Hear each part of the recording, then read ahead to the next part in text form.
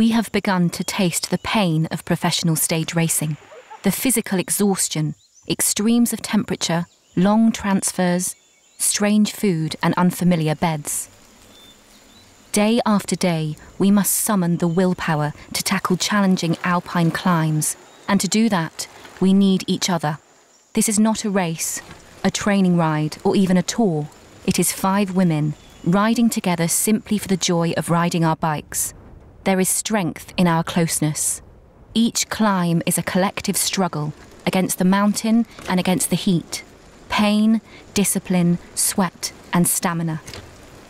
All the agony of stage racing, but with none of the glory of the men's tour.